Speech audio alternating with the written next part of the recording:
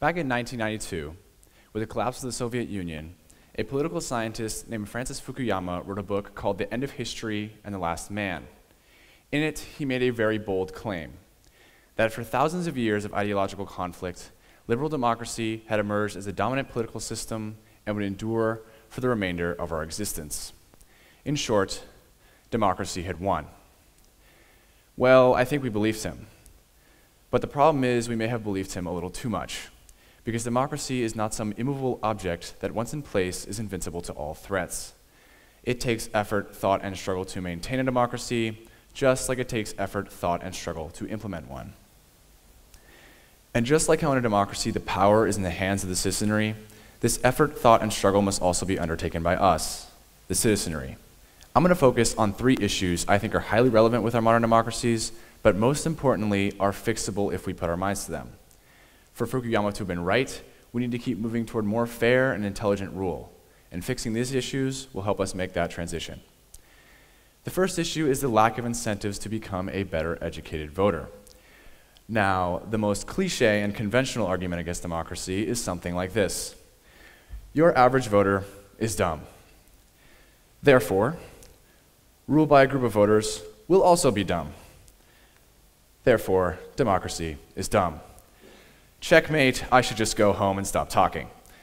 Well, many a king and many a queen has also made a dumb decision. So to me, the most important part of this argument is the reasoning behind why so many voters are regarded as being dumb. The fact is, you won't be able to see the tangible impact from your single vote within a democracy in your personal life. With a king, he can see the direct results of every single decision he makes, and this will impact both him and his people. So at least in theory, he would be motivated to understand what he's deciding. In a democracy, it's not the same. I mean, why would you study up and learn politics when even if you do, your vote counts just as much as someone who flipped a coin to vote? As a student, would you study for a test where no matter what score you got, you'd still get a top mark? Because you could logically make the argument your single vote would not have changed any decision the government made. Yet if everyone thinks like this, well then democracy ceases to function.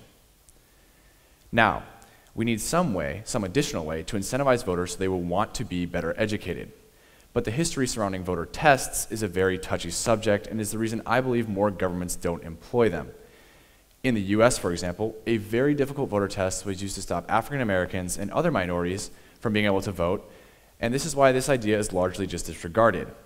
But we need some way to incentivize voters, and this does not necessarily need to impact voting power.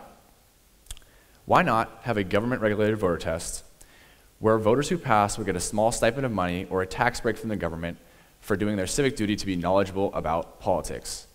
Every citizen would still get the same voting power, but at least citizens would be motivated to understand what they're voting for, even if it's just for their own monetary gain. Now don't worry, the irony of my solution does not elude me. Me, the American, suggesting we shovel money at a problem to make it go away. I can't think of a more US solution to an issue. I mean, I'm literally suggesting paying people to do something that, well, quite frankly, they should already be doing. But that's not really the point. The point is we need some way to incentivize voters, and this does not necessarily need to impact voting power or be money. It can be pretty much anything. When Fukuyama wrote The End of History and the Last Man, democracy was not a given, it was a privilege. But now it's taken for granted, and voter turnout and involvement in most of the developed world has only gone down. So now we need something additional, something extra to incentivize voters, because the thrill of filling out that ballot just isn't doing it anymore. A second issue is not so much to do with democracy as in the voting system many democratic countries employ. Countries like the US, UK, and India all utilize a first-past-the-post voting system. Now what this means is every citizen gets one vote, and the candidate with the most votes at the end of the election wins the election. Pretty simple. Now, of course, in the US, it's a little more complicated than that. It's done by a state-by-state basis, and we have the Electoral College, a problem in its own right. But at least within each state, it's still first past the post. Now, initially, this seems like a very fair and logical way to run an election, but it raises a few issues.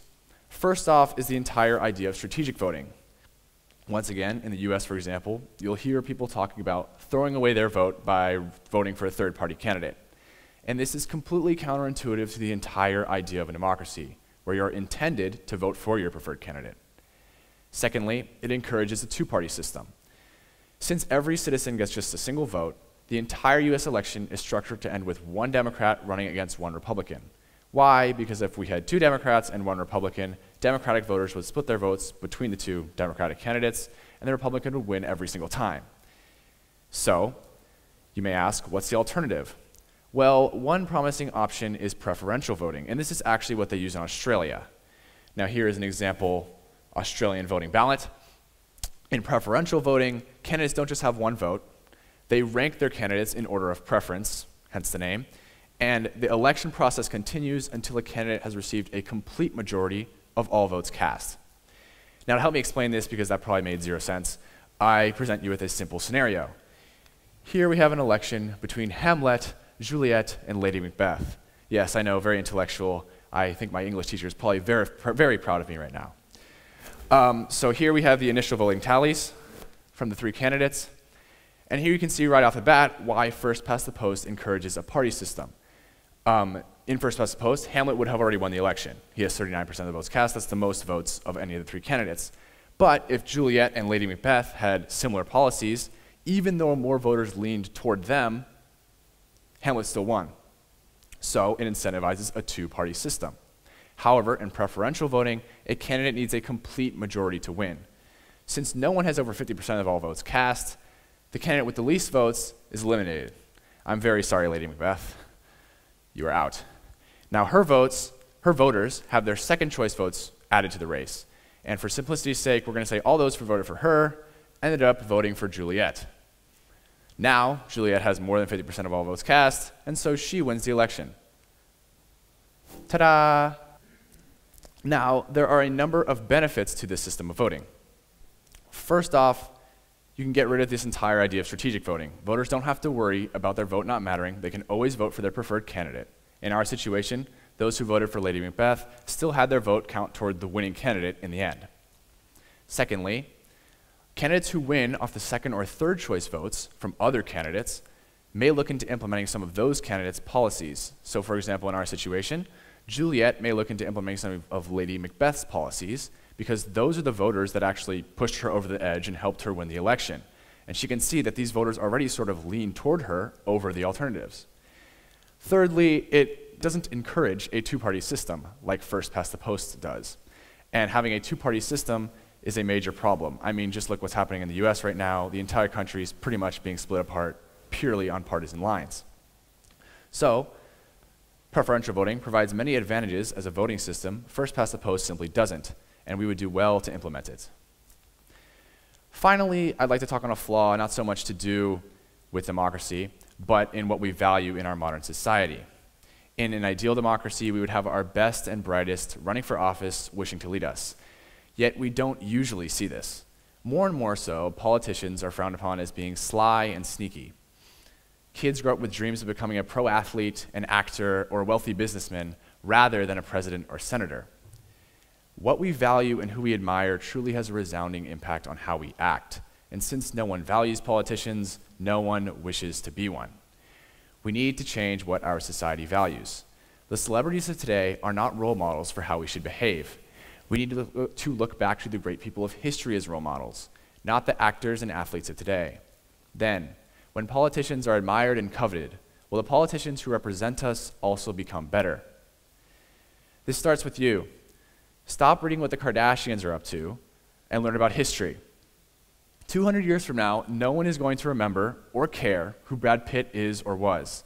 Yet it's been over 2,000 years and we still remember Plato. Learn about him, or Václav Havel, or Nelson Mandela, or Rosa Parks, people who actually changed the world forever. These are the people we should aspire to be like, not the actors and athletes of today. There are always going to be problems with any form of government. As humans, we're prone to bad decision-making and illogical thinking. Yet democracy is still probably the best form of government we've come up with to date.